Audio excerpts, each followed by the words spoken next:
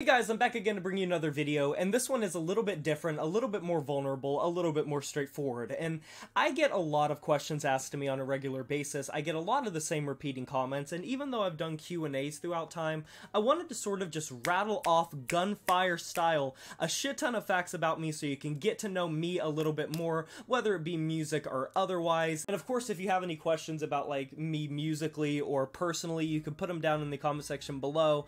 I am pretty much an open book. I'm gonna keep this completely unscripted and raw and just go over some of the questions I see routinely asked, as well as sharing little tidbits and fun facts about me along the way, so feel free to use them against me in like 7 years or something. So my name is Alex, you can just call me Lex or Alex. I went by the name J Morris the Review Guy on this channel for a very long time. That's why I still call myself J Morris at the ending of my outro, and I changed my name to the Metal Tempest a little bit ago because I just wasn't a big fan of the branding or name of my previous channel. I started YouTube back in 2018. I was doing like gaming videos with my friend, and I just really wanted to make content. I didn't know what the fuck I was doing, so it was just a mixed bag, scatterbrained to 50,000 different niches rolled up into one, but slowly but surely I found my niche in the metal and heavy world because that's what I grew up with, what I enjoyed watching, and a ton of creators, the Cover Killer Nations, Brain Smashers, etc. They really inspired me to create my own videos, and I just love storytelling. That's another thing about me. My biggest dream in life is to be an author. I have loved literature and I've loved writing ever since I was about 5 or 6 years old. Some of my biggest influences being Stephen King, John Green, George R. R. Martin. I've had a lot of different books that have just meant the world to me and changed the course of my life forever, and my biggest dream was to be an author, always. And I was gonna go to college, but then, you know, the bad word that YouTube doesn't like, 2020 happened, and so that changed everything. I'm 23 years old, going on 24, and that was actually a pretty big and good thing in my life, because at the time it let me put a lot more effort into things that I wouldn't have otherwise, and led me to a lot of opportunities, not the least of which is I am a voice actor in the nerdcore community, specifically on YouTube. I do a lot of hip-hop stuff, singing, music-based stuff, a lot of rap battle stuff. If you're familiar with any names like Freshie Canal, Uberosity, Eddie FRB, I've worked with those types of people. I've been in projects with Cam Steady, Matt Forio, a bunch of different people at this point. I've been in upwards of 200 or 300 different projects. I've voiced a ton of different characters all across the vocal spectrum, and one of my best kept secrets is the fact that I am a voice actor. I tend to keep that and my YouTube channel separate, but I also have a second account that I don't really put out there that is nothing but vocal synth related stuff and vocal covers. I do a lot of Utao stuff, which is sort of like a fan-made Vocaloid, think Hatsune Miku. I voice quite a few Japanese Utaos that also sing in other languages as well as like English. I have one Chinese bank, that sort of thing, but predominantly they are in Japanese. I voice like over 20 or 30 characters both for myself and for other people. I am from the great state of West Virginia, born and raised. I've lived here my entire life. I'm obviously not gonna fucking dox myself.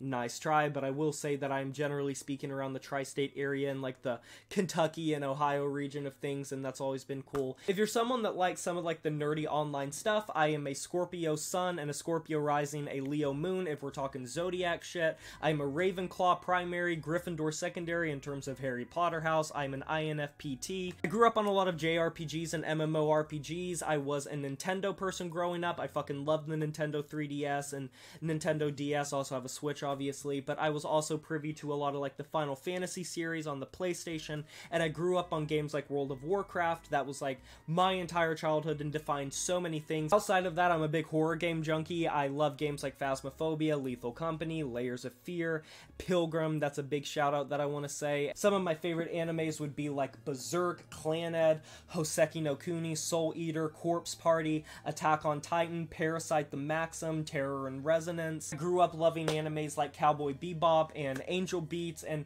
more recently I've gotten into Bloom Into You. I get a lot of questions about like identity or appearance or what the fuck I am, because most of the time I don't give it much thought and I don't really care that much on this channel. In the sense of like, this is my channel for content. I love to make content, and it's not necessarily about like what I look like. But if you're so curious about like the background of stuff, most of the time I just don't really label myself. I just call myself non-conforming.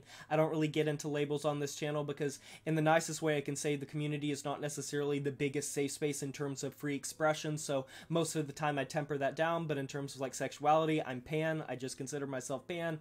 I don't give a fuck about what you are, who you are. If I care about you, if I love you, that's pretty much all that matters to me. I'm also a Christian. I've talked a lot about on this channel about my faith and about how that affects my like metalhead listening in the grand scheme of things. I specifically consider myself a Lutheran. I don't really care that much about denomination, but Lutheranism has always been the one that I have agreed the most with, that I have adopted the most opinions of. Sola fide, sola gratia, sola scriptura. I don't think anyone on earth should be able to dictate religion, and I don't think a person in a fancy hat in a church should be able to dictate to you what God is or isn't. And that's no diss to people that go to church or people that are like Orthodox Catholic or that sort of thing, but it's just not for me. I've always very much erred more on the side of Protestantism, and I think that spirituality and faith is something that is very much internal and your own journey, your own connection to your creator, and I feel like no one should really force you or tell you how to live that, nor should you try to project or shove it on other people if they are unwilling. It is very much a personal thing that you believe in, that you have faith in, and that you adopt and try to live your life by in the best way possible. And obviously you're gonna fall short, because everyone falls short no matter what religion or non-religion you are a part of. You're gonna fail. No one's perfect. It is what it is. I have quite a few different collections. I have a lot of like weird like obsessions and niche obsessions. Like I love collecting shit from like Bath and Body Works, like scents and hand sanitizers and stuff. I've collected CDs, cassettes, and vinyls for a while. I have a massive shelf of nothing but Stephen King books that I've collected over time, and a lot of them came from like thrifting and garage sales and flea markets, which I very much love that. I love going to thrift stores. I love antiquing. That's always been something that I've been drawn to, like secondhand stuff. I think that's a ton of fun. If you want to know my favorite colors, if that's the type of thing you're into, my favorite color is forest green, followed by lavender purple and cyan. I very much am a green person, specifically dark green. I actually painted my nails like darkish green not too long ago. It was earlier today. I am a huge fucking nature freak in the sense of I am constantly walking for literally like miles a day. I go on walks to like a river, a dam, a park. I used to go down to a creek near my area that was probably very dangerous to go to, and I'm pretty sure I saw a bear there once. I specifically like night walks. Like I will walk in the dead of like 4 a.m. just because I feel like it. It's very tranquil. It's very calming to me. And speaking of calming, I'm someone that has like a lot of tendencies with like low mania and emotional irregularity when it comes to like regulating my own emotions, and that's something that I mask a lot of times. I'm a pretty overthinking, anxious person by nature, and I have a lot of symptoms that I've kind of wanted to get figured out. I've just never gone down the pipeline of getting therapy for it, because I've always kind of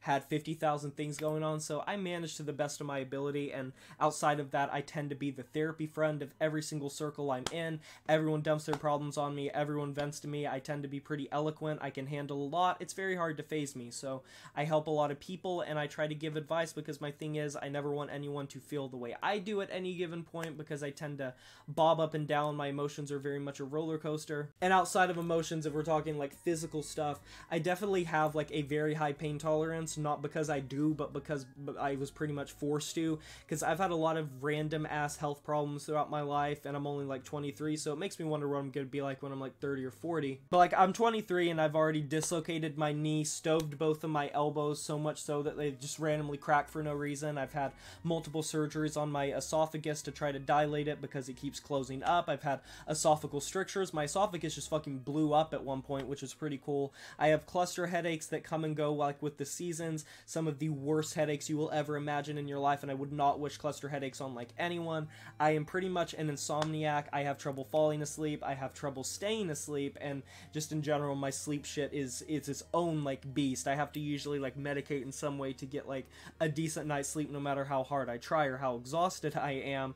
I have night terrors usually. I regularly will just wake up, bolt out of bed, and like just feel so panicked and out of it and that sort of thing. Growing up, I had a predisposition for shit like strep throat. I had strep throat so many times. Had to get antibiotics for that a lot, and I haven't gotten it in recent memory, but once I do occasionally still get it. Had COVID, had an insanely bad bout of stomach flu when I was 5 years old. I've had multiple choking episodes, multiple episodes of which brought me to the ER. But enough of that sad shit. We ain't no pussies around here. In terms of music, I love all types of music. I know this channel is very much dedicated to metal, but you would be surprised how many of my playlists that I just listen to on my own time are a clusterfuck. They are all over the place. They are not one genre by any stretch of the imagination. I am a fond admirer of pretty much just, I I'm a music nerd. I don't care what I'm listening to. I've said on this channel, I hate the term guilty pleasure. I think it's stupid. I don't particularly like that term. I think you should like what you like when you like it in terms of music, and limiting yourself. You are turning yourself away from so many fantastic musical outlets, and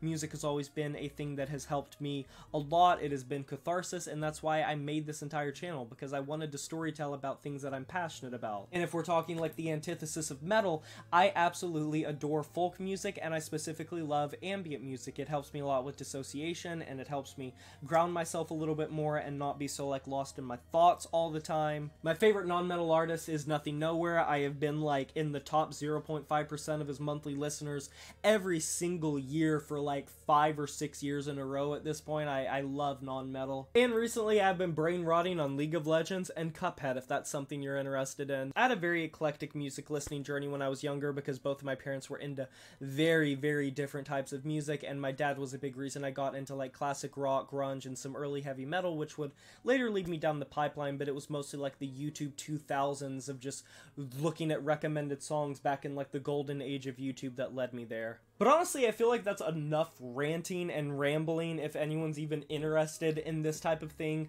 we'll see. I don't expect it to get like a billion views. It's a little fun video I wanted to do for like loyal subscribers and people who want to know a little bit more about me. And of course, if you have any other questions, you can let me know down in the comment section below, and I'll try to answer them. I read every comment, and I'll try to answer all the ones that have like extra questions that maybe weren't answered in this video. Be sure to like this video if you enjoyed it, subscribe to join the review family today, and smash that notification bell to be notified of my future uploads. You know who it is. My name is Jay Morris, and I'm signing off saying farewell.